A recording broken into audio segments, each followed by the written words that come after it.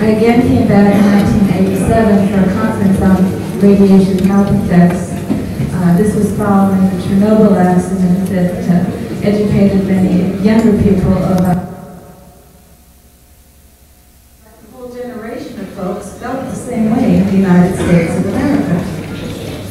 And so we grew up with, I came sort of a decade after Elvy and other housing out of the country where we could live a slower, less frantic lifestyle.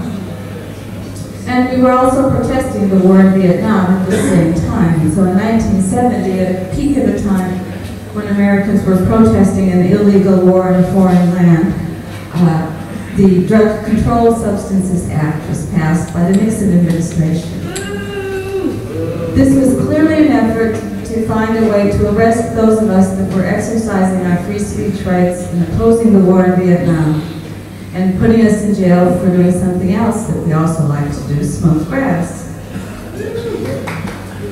Well, when the Reagan administration came in the 1980s, the enforcement of these kinds of draconian laws seemed to become a bigger priority of the government, and more money was going into busting people for smoking pot. Yesterday we heard some of the horrendous statistics about the number of people that have been jailed for using marijuana. I fell ill in 1987 with an illness that was eventually labeled chronic fatigue immune deficiency syndrome.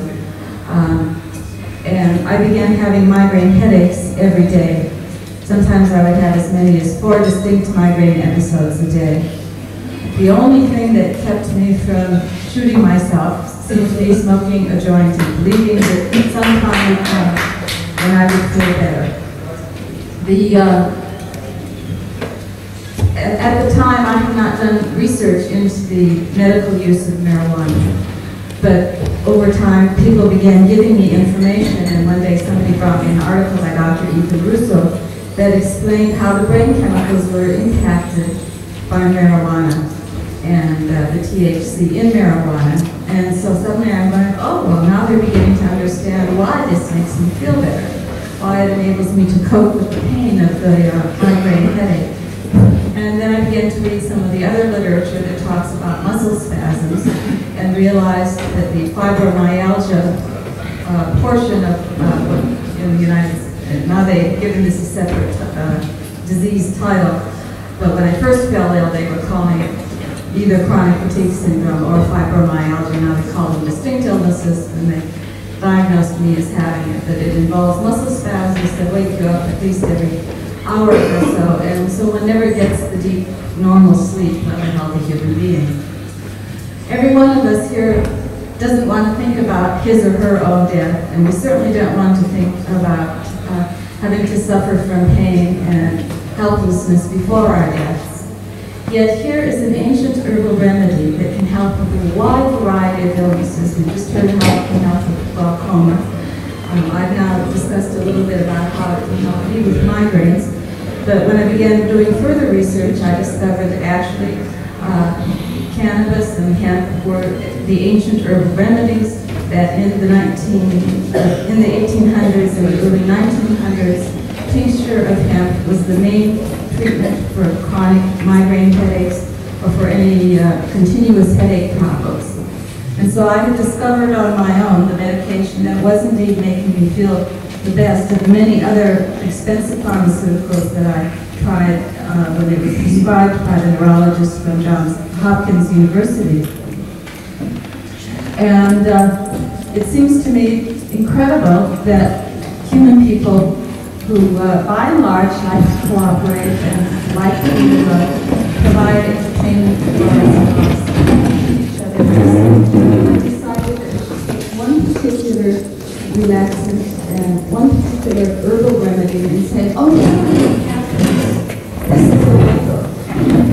If you are so free-thinking as to read how this could benefit you or how this could either help you relax more readily or it can help you with a serious illness, you cannot have this substance.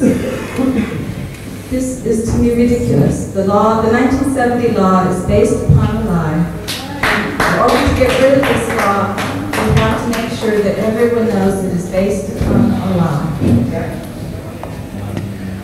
that it's going to be a long struggle. Some parts of the so-called land of the free, the United States of America, do allow the medical use of marijuana now, and other parts do not.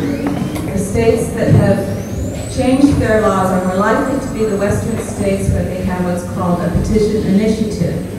This means that the voters can directly seek to put an initiative about the medical use of marijuana on the ballot. In the state of Maryland, we don't have that option of just initiating our own vote. And so we must go to our state legislature and convince them to take action. The first bill to allow for the medical use of marijuana was introduced in the last session of our legislature, but the legislature only meets for 3 months. It will be reintroduced in the next session, and we will try to continue to educate our legislators. The citizens of the state of Maryland, 2/3 already support the medical use of marijuana, according to polls. And I think that rate is pretty similar throughout the United States. That means that a lot of the work that people have done in this room has taken hold. Many people in the United States understand that marijuana can be used as medicine. Excuse me.